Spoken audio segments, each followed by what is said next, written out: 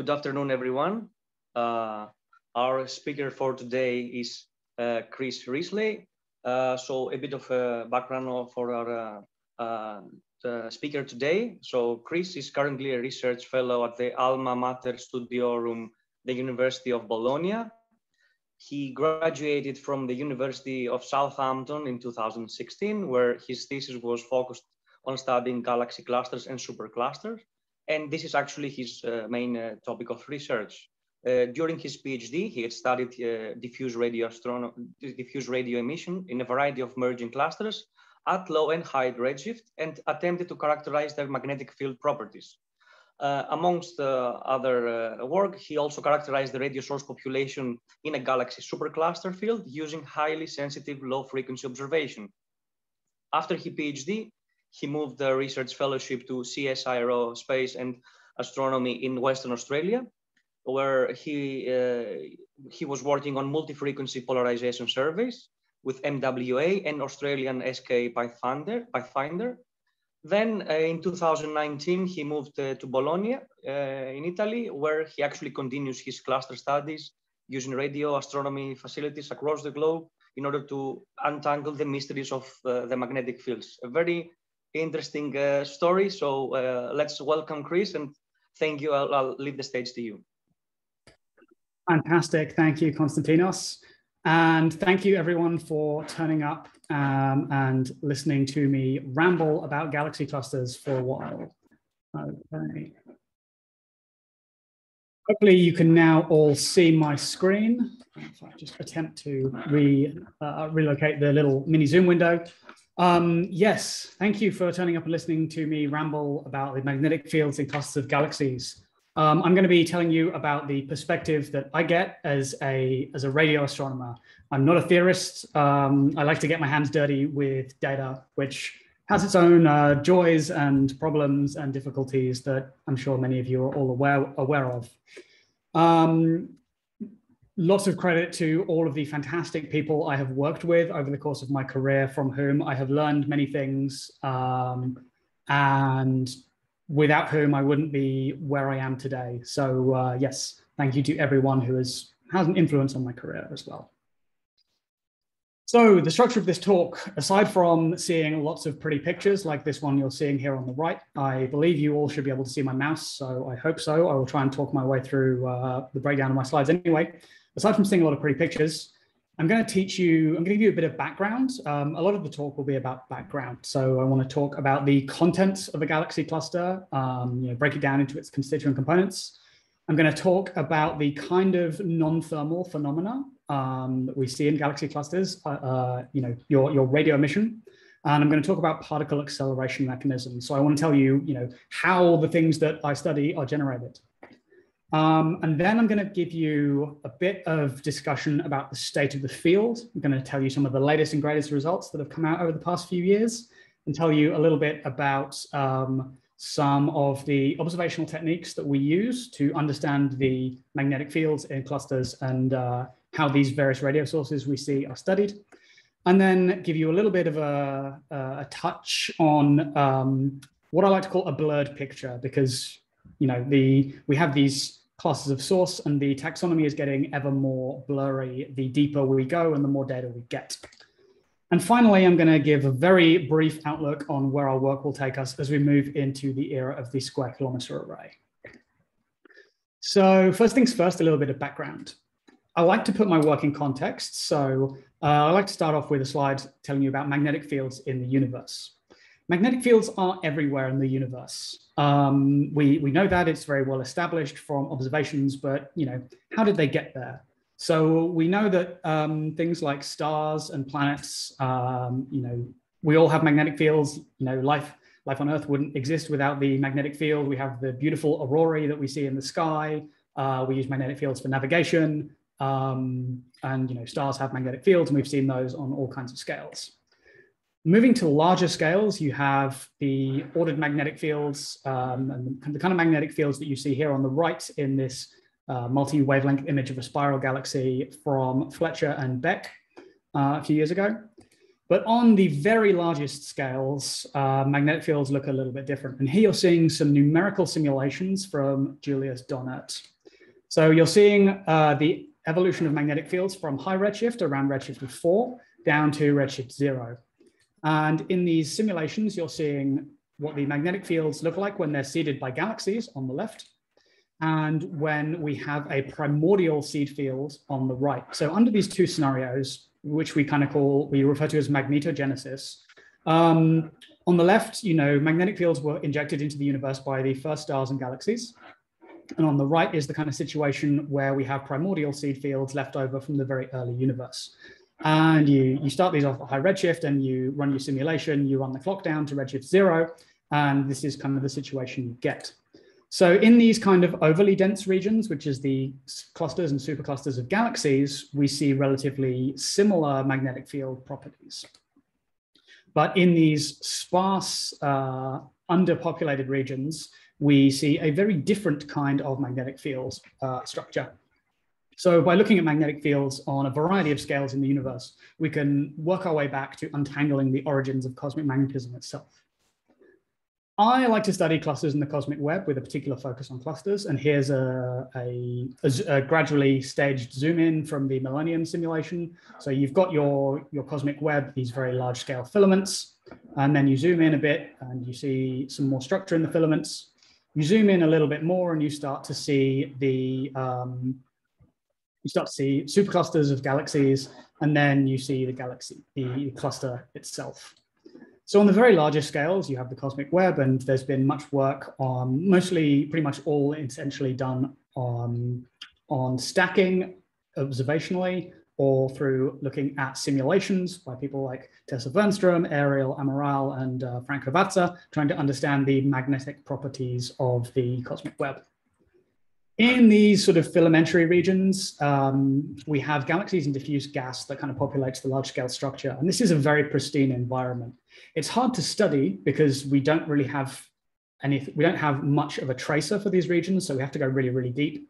But because there's not much stuff there, it's a very pristine environment. So it's much more sensitive to the original underlying seed mechanism. So it's hard to study, but if we can get there, then we'll be able to learn a lot about the magnetization of the early universe.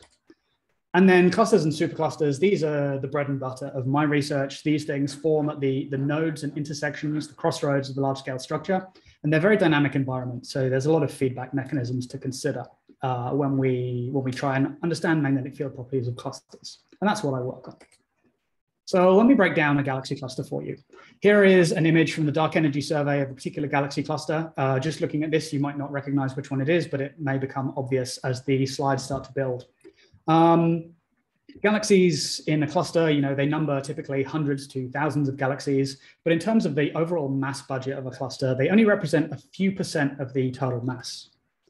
Dark matter, which you can't see here because it's dark matter, traces about 80% of the total mass budget of a cluster. And we learn more about the dark matter distribution in clusters of galaxies through things like lensing, and we can also infer stuff about it from the SZ effect.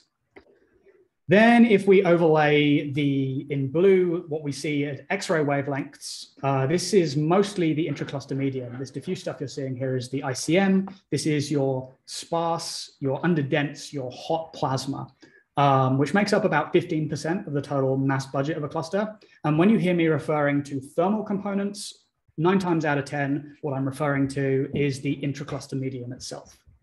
And you can also see sort of various background active galactic nuclei as these bright blue point sources. And then finally, if we overlay what we see in the radio wavelengths, at very long wavelengths in red, this is tracing our diffuse synchrotron emission. So what we see here in the red are your relativistic electrons spiraling round and round in magnetic fields. These are what I will refer to as non-thermal components. And then here, exactly, this is what we see in the galaxy cluster Abell 2744, which is a gorgeous, complex merging cluster that's had a lot of work done on it in the literature, most recently by my colleague Kamlesh Raj Purohit, who shared this data with me. So thank you, Kamlesh. We see radio galaxies, the sort of moderately extended sources. Radio galaxies are fantastic. We can learn tons about the galaxy evolution in the complex cluster environments, cluster dynamics, and the evolutionary history of a cluster by looking at radio galaxies, but that's not the topic of this talk. Here in the cluster center, we have diffuse radio emission, which is referred to as a radio halo. Abell 2744 hosts a known radio halo. It's very fantastic and complex. And then at the cluster periphery, we see a couple of extended arc-like radio sources, which are radio relics. And don't worry too much if you are not super familiar with the terms radio relics and radio halos and whatnot, because I'm going to break it down over the next few slides.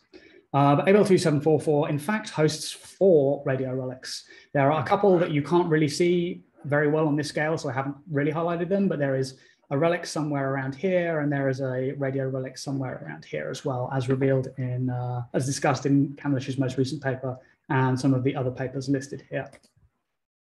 So the non-thermal phenomena, the radio sources that we see in clusters of galaxies, the diffuse radio sources we see in clusters of galaxies. We have, broadly speaking, 3 distinct classes, which date back nearly 2 decades now to, for example, Kempner et al. 2004. Broadly speaking, our taxonomy breaks down into radio relics, and here is an example that is sometimes known as the toothbrush relic because it looks a bit like a toothbrush. We have radio halos, such as this diffuse radio halo here in a paper from Amanda Wilbur and collaborators a few years ago. And finally, we have, on smaller scales, we have these things called mini halos. And I'm going to break these down a little bit further in the next few slides as well. But then just a point to note, we also have these kind of transitional cases that show that, maybe our taxonomy is not quite as comprehensive as we thought. And, we need to go a bit deeper.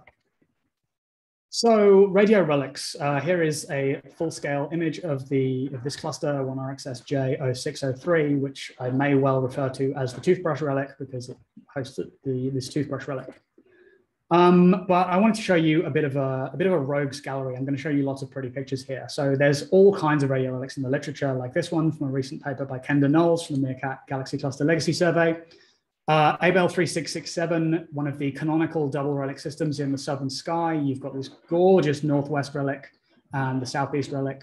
My first author paper was on this cluster, but gosh, I wish I'd had these data back in those days because these data are just fantastic. Again, this is Meerkat showing you just how fantastic Meerkat is. MaxJ 0717 hosts a complex radio relic that is broken down into these 4 components, sometimes referred to as a chair-shaped relic, but I'm not the biggest fan of that name.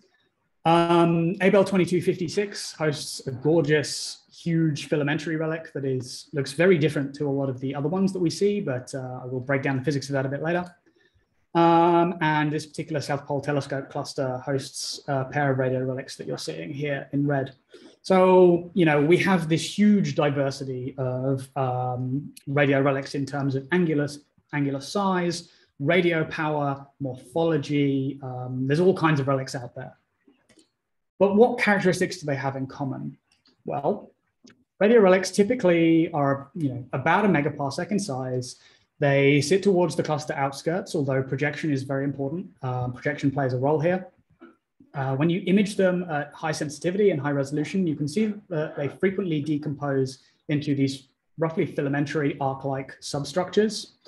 They're typically steep spectrum with a spectral index of -1.1 or thereabouts, where I adopt that particular spectral index convention.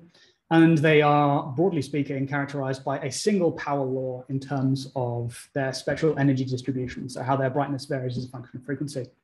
Relics typically have a very high fractional polarization, at least of the order of 30% or so, but this is highly frequency dependent.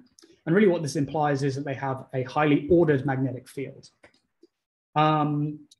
Relics, as with many cluster science objects, have these strong multi-messenger synergies. We like to hammer on the multi-messenger nature of our science, but certainly with clusters, this is very, very true.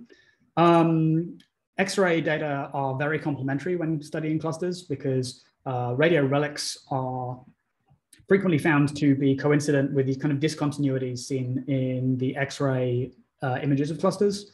So typically we see these as X-ray shocks. So really what we're tracing here are the sites where electrons are being reaccelerated by shocks.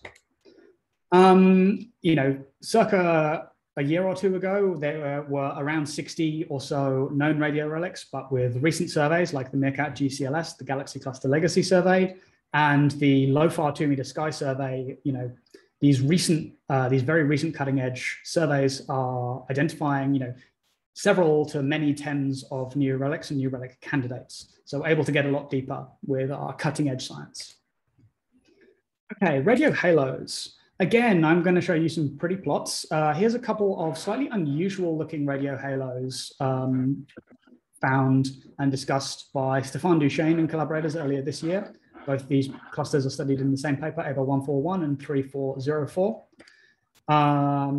Andrea Bottillon a couple of years ago found a double radio halo in this double cluster. So this is quite unusual and quite interesting because you have two clusters that are thought to be not necessarily actively merging, but either on approach or after a merger event. I forget which off the top of my head, but we see a double radio halo, which is extremely unusual in the realm of cluster physics. So it's a really cool paper, so I suggest you check it out.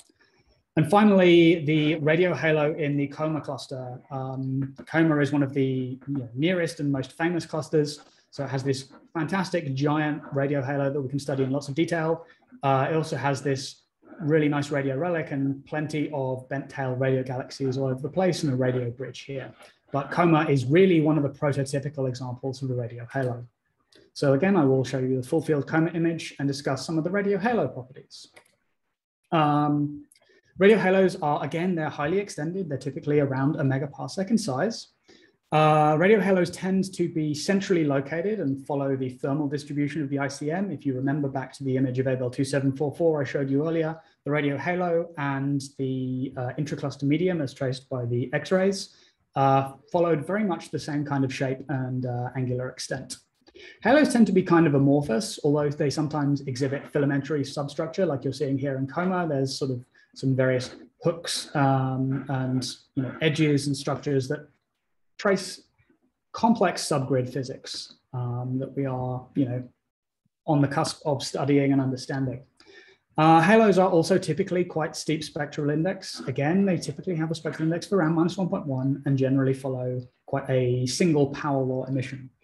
However, unlike relics, halos typically exhibit very, very low fractional polarization, less than a few %, which really implies that the magnetic field is tangled on scales that are smaller than we can resolve with our radio telescopes,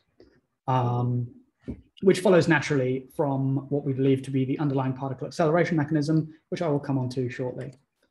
But again, radio halos are also extremely good examples of where we can use our multi-messenger data to exploit really good synergies and really untangle the complex physics at play.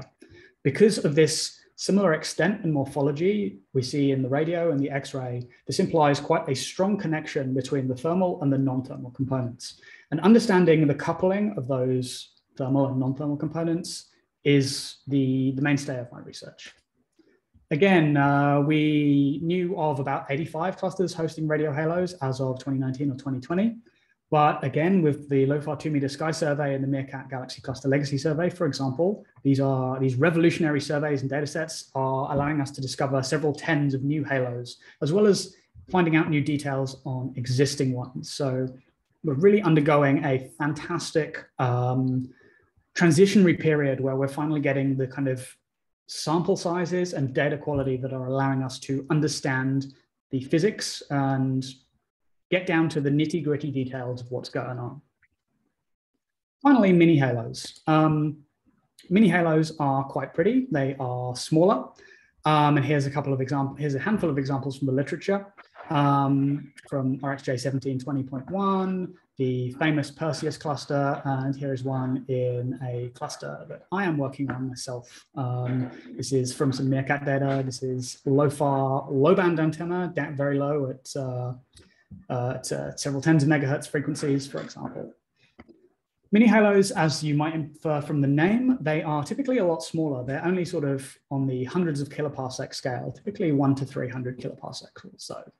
They are, again, generally quite central, and they follow the thermal intracluster medium, and they are, broadly speaking, quite amorphous, although if you look at these examples here, you can see evidence of substructure and edges and discontinuities and those kind of things.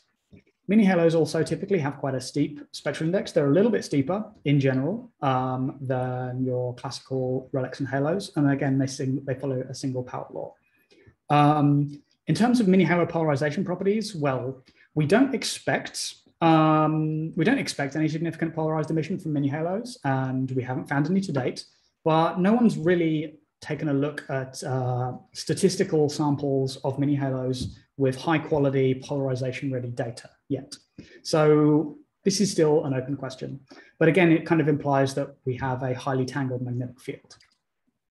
Again, multi-messenger synergy is key, and this is a note that you will notice I'm hammering on, but it's a key component of our studies. The radio emission that we see generally follows the central regions of the X-ray plasma. So again, we have this strong connection between the thermal and non-thermal components of the intracluster medium. And mini halos are found in relaxed clusters that have radio loud, radio powerful, brightest cluster galaxies that we see here in the center of MS55. Here in RxJ 1720, and here in Perseus. So really you can see that this diffuse radio emission surrounds these powerful radio galaxies. So this also gives us a clear sign that mini halos may very well be connected to radio galaxies. Mini halos are a little bit of a trickier case because they're relatively small and faint steep spectrum objects, and the fact that they're co-located with these bright radio galaxies means that we found fewer of them. So as of last year, there were only around 30 known mini halos compared to 100 halos and 100 other relics. But the Meerkat Galaxy Cluster Legacy Survey has allowed us to find several new mini halos. So the numbers are creeping up. And it's really, again, this next generation data that is allowing us to start to detect these kind of objects and figure out the underlying physics in more detail. Okay. A little bit more physics, a little bit more detailed physics, looking at particle acceleration mechanisms. Here you're going to be seeing a video put together for me a few years ago by Dennis Whittor of a merger event between clusters that shows the structures we would expect to see in the density, the temperature, and the X-ray surface brightness emission. So many of the sources I have described are, in fact, linked with cluster mergers. Relics and halos in particular are linked with cluster mergers. These are dramatic events. These are some of the most energetic events since the Big Bang, and they dump huge quantities of energy into the intracluster medium in the form of shocks and turbulence, and give rise to these diffuse radio sources that we can see. Every now and then in the temperature map, you'll be able to see a shock occur and propagate outwards, and I will attempt to trace it with my mouse when it appears. It appears around here. There we go. We get a radio relic traveling. We get a shock traveling outwards and downwards. So for radio relics, we think that the physical mechanism is diffusive shock acceleration, or DSA, which essentially, if you'll allow me to be a bit cartoony, you have your cosmic ray electron, and it encounters a shock wave propagating outwards following a cluster merger event. And what happens is your electron kind of bounces back and forth across the shock front, gaining energy each time. Eventually, it will escape downstream, and energy loss mechanisms will take over as the particle ages. But until that happens, the electron gains energy every time it crosses the shock front. And as such, even relatively low energy electrons from the intercluster medium can get accelerated up to the relativistic regime. For the turbulent reacceleration scenario, this is kind of really what you're seeing in the temperature and X-ray surface brightness structures. Sorry, I should have done this.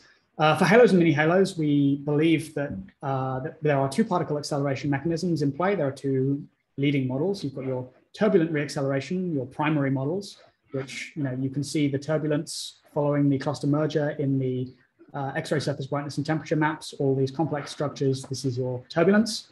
Alternatively, we have the secondary models, or secondary or hadronic models.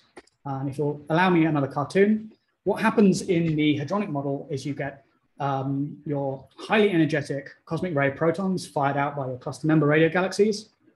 And these interact with your thermal protons of the intracluster medium, excuse me, cause a bit of a particle cascade that eventually, they decay into some pions, which eventually decay into your cosmic ray electrons. So that is how you generate large-scale synchrotron sources under the hadronic model. Alternatively, I mentioned that mini halos only occur in relaxed clusters, but I'm showing you simulations of a cluster merger. So how does the turbulence scenario work in mini halos? Here is a simulation which you're seeing on the right. You're seeing the ICM temperature in this color map, and I apologize that it's not a video. I would love to have had a video of this, but I was not able to get my hands on one in time. And synthetic radio emission. And essentially for mini halos in the turbulence scenario, you get minor mergers or close interactions between clusters that don't quite collide, but pass close enough to each other that the clusters get disturbed. And that sets off what we refer to as core sloshing. And that's what you're seeing here. You're seeing this large-scale sloshing spiral around the cool core of this cluster, giving rise to this diffuse radio emission. So essentially, that is how the turbulent reacceleration scenario works for mini halos and relaxed clusters. Any good model makes some predictions, and we can test these. So in terms of diffusive shock acceleration, we expect that relics correlate with recent or ongoing mergers. The model quite naturally predicts a power law spectrum and a spectral index gradient as you go away from the leading edge of relics as your electrons age. And you see an ordered magnetic field, which is typically aligned with the shock front, which gives rise to this significant polarized emission. For the turbulent reacceleration scenario in halos and mini halos, we would expect that these models predict that halos and mini halos would be found in disturbed clusters. So in the case of your giant halos, this is your merging clusters. And in the case of mini halos, this is your moderately disturbed sloshing clusters. It also predicts quite a steep spectrum, and it predicts that some halos should have ultra steep spectra. We should see fluctuations in the spectral index. We should see all kinds of things like high frequency spectral breaks and radial steepening. Conversely, the hadronic model broadly predicts that all clusters should host halos because all clusters have radio galaxies, all clusters have thermal protons, and the lifetime of your cosmic ray protons is a lot longer. So cosmic ray protons can get really far out and collide with the hot protons of the intracluster medium and generate hadronic halos. And we predict, the hadronic models predict that the spectral index, again, should be quite steep, but largely uniform. But a key component is gamma ray emission. And both the hadronic and turbulent models do predict a strong correlation between radio surface brightness and X-ray surface brightness, although the nature of this correlation is different.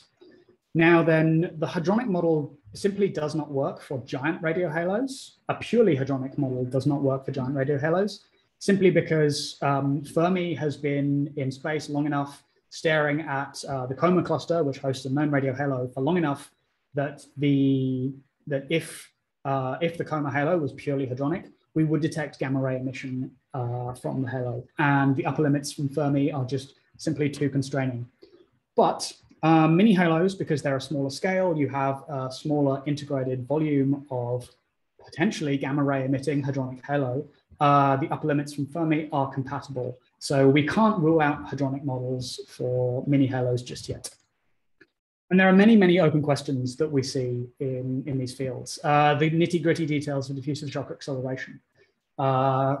Exactly how the weak shocks that we see in cluster mergers can accelerate protons all the way from the thermal pool of the intracluster medium up to the relativistic regime, or whether a pre-existing, energized, mildly relativistic population is required, such as might be injected by cluster member radio galaxies, for example. The nature of the radio X-ray correlation in halos and mini halos, for example, that's one of the open questions. Exactly what is the microclimate physics that is going on in there? And in mini halos, are mini halos generated by turbulence, or are they hadronic, or are they some combination of the two? And there are many other open questions, but these kind of questions are what drive my research.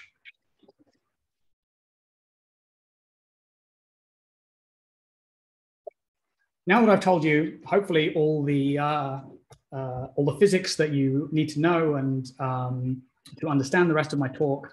Apologies for the kind of whistle-stop nature of the tour, but hopefully there is enough information there for you to follow what's going to be going on in the rest of the talk. So it's time to discuss the state of the field. What do we know about radio relics? Let's start with radio relics. And I should apologize in advance. I'm not going to be covering radio halos in any detail because I don't have the time, but I will be covering mini halos in detail as well, because mini halos are something that I'm working on right now.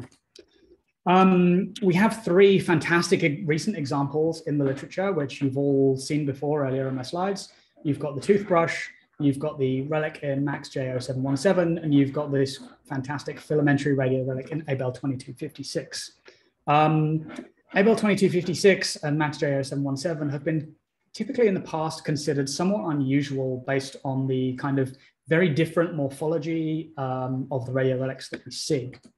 However, when we look at the extremely broad band spectral energy distribution, the spectrum for each of these radio relics, which is seen below, from papers by Kamlesh Raj Purohit, who's been extremely productive and does some fantastic, amazingly detailed and thorough work. So thank you, Kamlesh, for all of your hard work.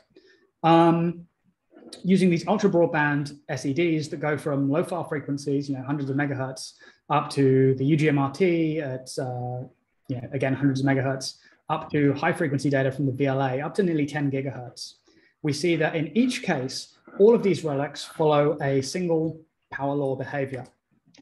And if you plot the integrated spectral index of each of these relics, we see that, in fact, despite the very different, very strikingly different morphologies, we see consistent and very similar spectral index behavior, not just for the entire relic, but for also the different components. They all follow very similar power law behavior with no sign of any spectral break.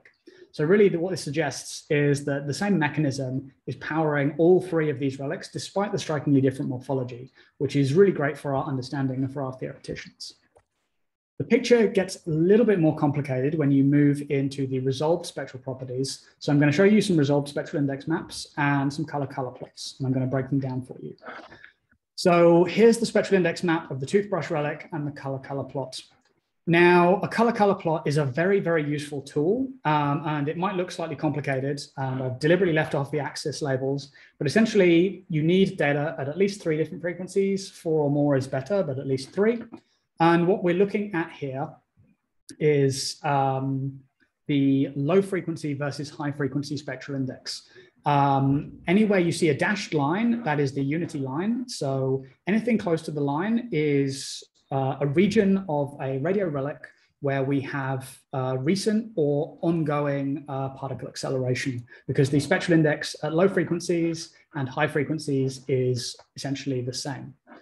Anything that sits above the line is more complex because we have a flatter spectrum at high frequencies than low frequencies, which might well tell us that either we have some self-absorption at low frequencies, or that we are in fact seeing overlapping features that overlap along the line of sight. And then any regions that are below this line, these are regions that have undergone energy loss. So particle acceleration has stopped or is subdominant to aging losses. And aging losses are the dominant thing that's going on in the spectrum. So what we see in the toothbrush, we see a clear flat spectral index, quite flat towards the leading edge, and then it gets steeper as you go downstream. And overall, the majority of the radio relic itself, sits below the line. The chair relic in MAX J0717 is a little more complicated. We see fluctuations in the spectral index. We see some hints of a gradient, but it's not clear cut, and we see fluctuations. And the relic itself exhibits some pretty complex behavior in the color plane. And in Abell 2256, it's again a little bit different. We see fluctuations and we see no clear signs of any gradient in this radio relic, which is intriguing. It means it's a little bit unusual, but I will come on to the interpretation in a second. Because when you look at the color plot for Abell 2256, The northern part, which is roughly this component up here, sits pretty much on or below the line, whereas the southern part of the radio relic sits mostly, which is this part, sits mostly above this unity line. So we see this mixed behavior. And essentially what this tells us is that in the toothbrush relic in R1RxSJ0603, we have a relatively simple case of a radio relic that is viewed mostly edge on. Might be slightly inclined to the line of sight, but we're essentially seeing the simplest case of an edge on radio relic.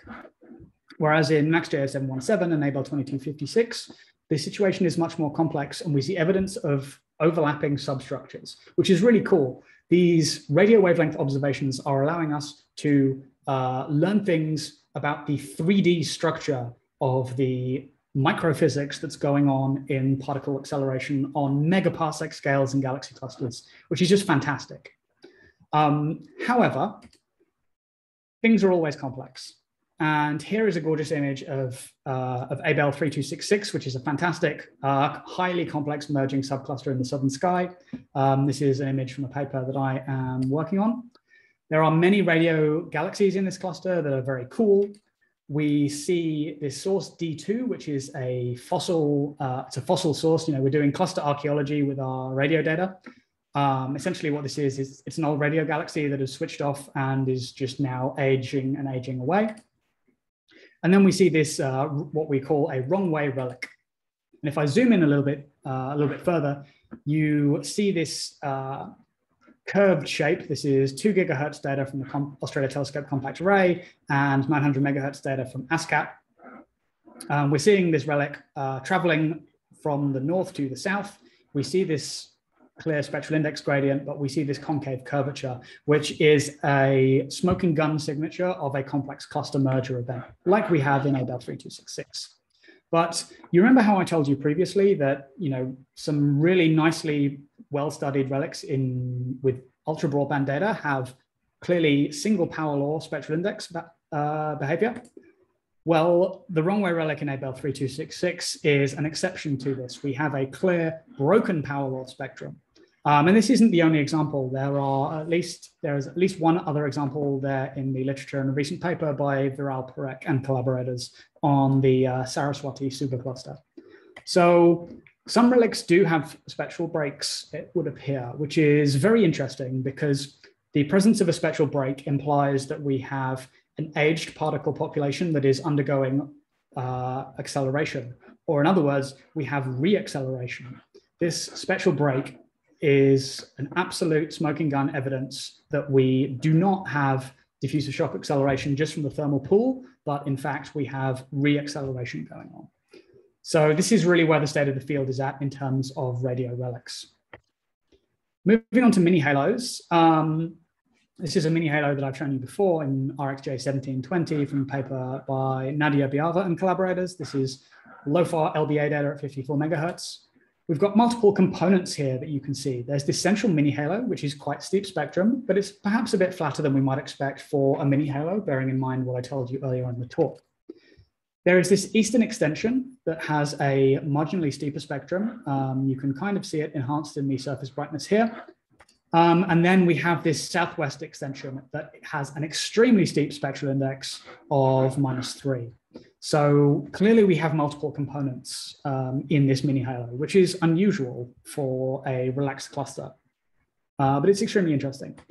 And when studying the point-to-point correlations, so here for halos, we like to use the point-to-point correlation between radio surface brightness and X-ray surface brightness to understand the connection between the thermal and non-thermal components in the intracluster medium. And it's more details than I have time to go into, but essentially the slope of this correlation can tell us exactly how strong the connection is between your magnetic fields and your thermal components. And it can also tell you about the underlying physics of the particle acceleration mechanism. So these 3 different components, the central mini halo, that eastern extension, and then the southwest diffuse emission, actually you can see that they exhibit strikingly different behavior in the slope. The mini halo is very well described by quite a steep superlinear relation.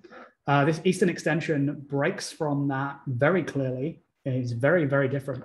And then this southwest diffuse emission is again different. And the fact that these slopes are so different is quite telling. These different components show these different correlations, which if you work through the physics, suggests that perhaps these different components are in fact generated by different underlying physical mechanisms. The central mini halo could theoretically be hadronic in nature, whereas the southwest extension may perhaps be generated by turbulence. Or perhaps it tells us that actually we have the same mechanism in all the components, but we have a different microclimate. The environmental conditions are different. Perhaps that's the density of the magnetic fields or the strength of magnetic fields or the density of the intracluster medium. There's so much to unpack here. And it's unfortunately way more than I have time to go into in this talk, but there's rich physics that we're untangling with these new highly sensitive data. Similarly, I couldn't give a talk without giving a little bit of a teaser of a paper I've got that's in preparation and will hopefully be submitted soon. This is a mini halo in MS 1455. This is Meerkat data. And what you're seeing here are in yellow, you're seeing cold fronts, which broadly speaking in the past has been believed to kind of mark the boundaries of where the acceleration is going on. However, as you can see from this, the cyan haze here, as you can see, the radio emission extends far, far beyond the cold fronts. This mini halo is highly extended. It's nearly 600 kiloparsecs in size. There's a lot more diffuse emission than you're just seeing here. I am saving the best plots for the paper, but there's a lot more diffuse emission than you can just see here. And it has a relatively steep spectral index, but again, flatter than you might expect for a mini halo. And if we look at the point-to-point correlations at 1.4 gigahertz and 145 megahertz, so from Meerkat data and LOFAR data, we see a superlinear slope similar to the mini halo that Nadia has studied in RxJ 1720, but we broadly speaking see a single component in the point-to-point correlation. The entire mini halo, broadly speaking, follows the same behavior, which is not what we saw in RxJ 1720. However, when you look at plotting the radial profiles, which again, we can use to study that connection between thermal and non-thermal. So you're seeing diffuse radio emission contours overlaid on the X-ray surface brightness. So your thermal and non-thermal. We extracted the profiles along these two different wedges. And what those profiles show us is a bit like this. And these are slightly complicated plots, but essentially what we see is that the radio emission in this northern wedge falls off quite sharply with radius. Whereas to the south in this cyan wedge, it falls off quite sharply, and then there's a bump and it continues. And you can see this at both 145 megahertz and 1.3 gigahertz. So really, for neither of these arcs do we find a single exponential profile gives us a good fit. Whereas a single beta model, which is kind of the X-ray equivalent, without going into too much detail, a single component does provide a fairly good fit to the X-ray data. So that's quite interesting as well. So really, we see a single, unlike RxJ 1720, we see a nice single correlation in the radio and X-ray point-to-point correlations, but we see multiple components in the spatially resolved surface brightness profiles. So this has interesting implications that we're still unpacking for the connection between those thermal and non-thermal components. And, as if things are not confused enough, the plot gets even thicker and has become even thicker over the last few years. So in a couple of clusters, the Abell 399401 system and the Abell 1758 system, we started to see these ultra large scale radio bridges connecting these pre-merging clusters. So these papers by Gavoni et al. And Botion et al. So yeah, we're seeing these, ultra low surface brightness, gigantic radio bridges. In other clusters, this is an image of the cluster Abell 2877 from a paper by Torrance Hodgson from earlier this year. we see this ultra-steep spectrum jellyfish, which is believed to be a very short-lived, very late evolutionary phase of a radio galaxy. So not necessarily, not strictly speaking, ICM related, but it's fossil plasma from various different cluster galaxies that has been gently reaccelerated by processes in the cluster and has a mind-blowingly steep spectral index of almost -6, which is, I think, as far as I'm aware, the steepest spectral index that has ever been measured.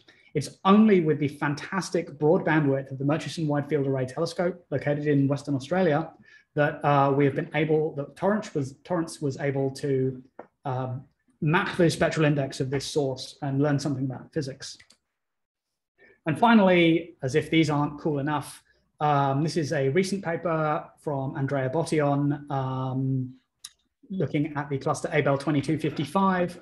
There's all kinds of dynamic and cool radio galaxies and these things that are referred to as commas and the T-bone and the ghost and all of these kinds of things. And you can see some diffuse radio emissions sticking out to the northeast, and there's this sort of radio relic. There's this kind of diffuse haze of a radio halo.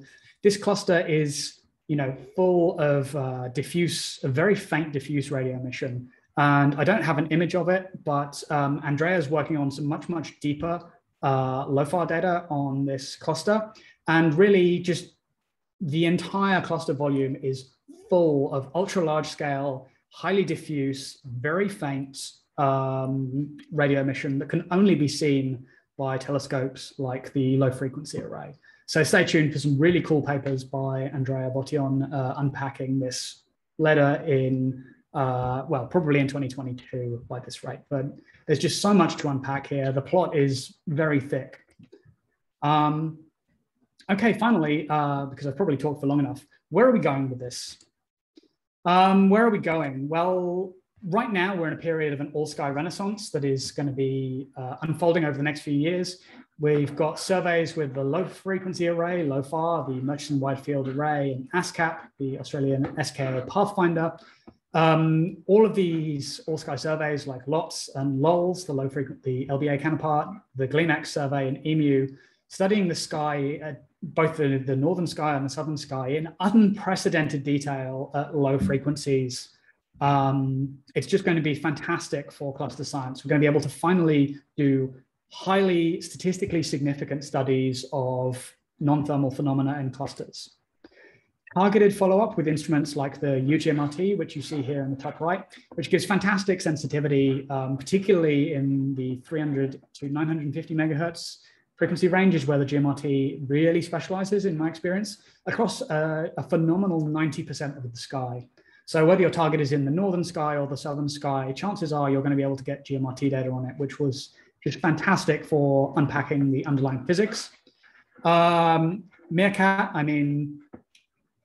Meerkat is fantastic. If you've seen any of the papers from the Galaxy Cluster Legacy Survey or any talks from Meerkat over recent years, but particularly recent months, Meerkat has just unparalleled sensitivity at L-band. We're doing such cool science with it. And the UHF band, and actually pretty soon Meerkat will have S-band as well, which is just going to be amazing for studying clusters in the southern sky in particular in unparalleled detail and sensitivity. And one of my favorite telescopes, the Australia Telescope Compact Array, which only has 6 dishes, but if you're patient, we have the tools to do fantastically high dynamic range science with the Compact Array. Very soon, there's going to be the Big Cat correlator upgrade, which will double the already impressive bandwidth. So it's just going to be, again, fantastic for following up clusters. And before too long, we're going to be in the era of the square kilometer array, which is just going to give us a deluge of data in unparalleled, again, sensitivity and almost unparalleled resolution across the southern sky. So really, now is the time to get involved in cluster science because the SKA era is going to be amazing. It's going to be, once again, transformational, and we'll hopefully be able to answer all of those open questions that I posed earlier. But finally, to hammer home one of the messages, it's dangerous to go alone. You know, we need this multi-wavelength synergy with telescopes like eROSITA and like XMM and optical data with things like the Dark Energy Survey to unpack the physics of what's going on. So that's where we're going. And finally, just to wrap up, I want to show you these three pretty pictures again because they're fantastic. I love them. Clusters are highly enigmatic objects. They're extremely dynamic environments. Even those that appear relaxed, there's always some kind of dynamic activity going on pretty much. The deeper we go, the more I find that there's no such thing as a relaxed cluster. We can use clusters to study a wide range of physical processes in all kinds of rich physics. Multi-messenger astronomy is absolutely essential. You know, we need these X-ray and optical data to really unpack the physics of what's going on. We've learned a lot. We've learned a lot about particle acceleration mechanisms, the connection between thermal and non-thermal, your hot plasma and magnetic fields. And we've learned a lot about galaxy evolution in dynamic environments. But every study we do, every new insight we gain also brings new questions and challenges. So really, if you take one thing from this talk, it's that it's time to rewrite our taxonomy based on physics. And with these next generation data sets, these next generation multi-wavelength data sets, we're going to be able to do this. And so thank you for listening. I will take questions. That's fantastic. Many thanks, Chris, for this lovely talk, this amazing, overview for clusters, for magnetic fields, for everything. Thank you so much. And people are already, very excited with this because we already have a few questions on the chat already. So let me start with this. So from Benjamin Hugo. So Chris, has anyone attempted polarimetric studies with VLBI on known halos and mini halos?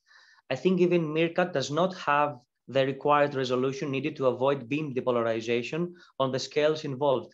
Typically, these extended patches are only a few beams across to start with. So that's the question from Benjamin Hugo. Thanks, Ben. Yes, exactly. That's a great question. That's one of the things that I want to do with MS-1455 and some of the other mini halos that I'm looking at with Meerkat and other telescopes. But you're exactly right. We're into the regime where we have two competing effects. These sources are extremely diffuse, so you need a larger beam to be able to pick up enough signal to noise to detect the source. But if your beam is too large, you're averaging over tangled magnetic field structures, so you end up with depolarization. So essentially, yeah, we're in the regime of two competing effects that act in opposite directions. If we boost our sensitivity to radio continuum emission, then we downweight we lose our sensitivity to polarized emission. And I'm not sure whether we'll be able to hit that sweet spot with telescopes like Meerkat or like the JVLA.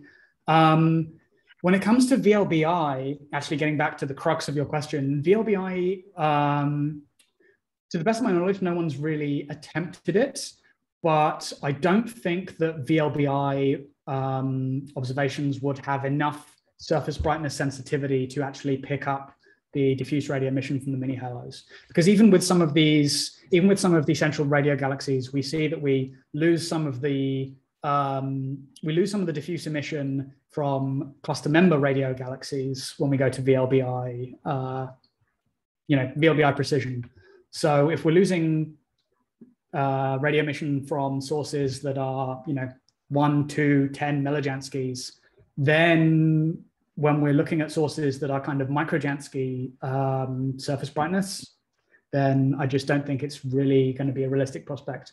But we'll see what happens in the SKA era. I mean, SKA VLBI might have the sensitivity to do it. I'm not really a VLBI expert, so if you're watching this and you disagree with me on that, then sorry.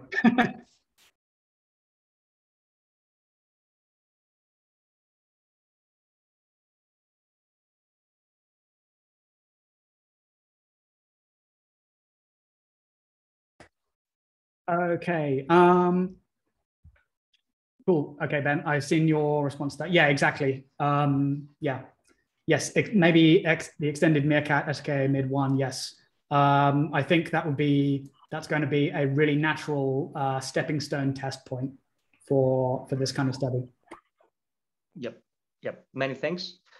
So if anyone, of course, has any questions, please write them. I can just say them to Chris, or if you just want to do them on your own, please let me know. Another question from Sarah White. Sorry, 1 second. Awesome, Chris. Are the mini halos, how big are the errors on the spectral indices? Ooh, that's a great question. Thank you, Sarah. Errors on the spectral indices are quite low, actually. They're typically, well, off the top of my head, I can't give you a precise value, but certainly for MS 1455, the typical error on the spectral index is less than 0.1, more like 0.05. So it's definitely quite a steep spectral index, around generally consistent with -1, -1.1. Okay, many thanks. Any other questions? Well, I can't help but asking as well, because I was amazed by the, okay, Sarah says, that's cool, thank you very much, great talk. Of course, I wanted to ask about the mini halo with the multiple components. I mean, I don't have it exactly the details at the top of my head, but let's say if I could just ask a time scale or somehow a sequence of events. So how would you describe how we got there? Yes, multiple structures, different probably parameters, but if you can just at least again, yeah, because this is, I don't know, to me, this is fascinating. These results are. Yes, thank you. That's a great question, and this is an interesting challenge for us observers to team up with the theorists, and particularly folks who do numerical simulations of cluster interactions. But off the top of my head, I could think that perhaps you might generate multi-component mini halos if you have different. I'm going to use some very hand-wavy terms here. If you have some different clumps of fossil plasma that get gently reaccelerated by these gentle interactions, these off-axis mergers, these sloshing events, we generate those sloshing spirals. And if a sloshing spiral perhaps encounters a clump of fossil plasma sitting out there in the intracluster medium, gently reaccelerates it, then we might end up with the kind of very steep spectrum emission like Nadia sees in RxJ 1720, for example. For MS 1455 plus 22, again, that's a difficult one to explain. But again, I would largely put it down to more large scale gentle sloshing. You could this is an analogy I like to use in terms of core sloshing. You could kind of think about it, if you take a bowl of Jell-O and give it a gentle tap on the side and it sets off that wobbling motion. That's kind of how I picture core sloshing in my head. And it's a fun picture. But yeah, we're still unpacking what's going on in MS 1455. So you'll have to stay tuned for the paper. Yep, that's great. Many thanks. Many thanks. Are there any other questions or anything that anyone want to say? If not, then we should, okay.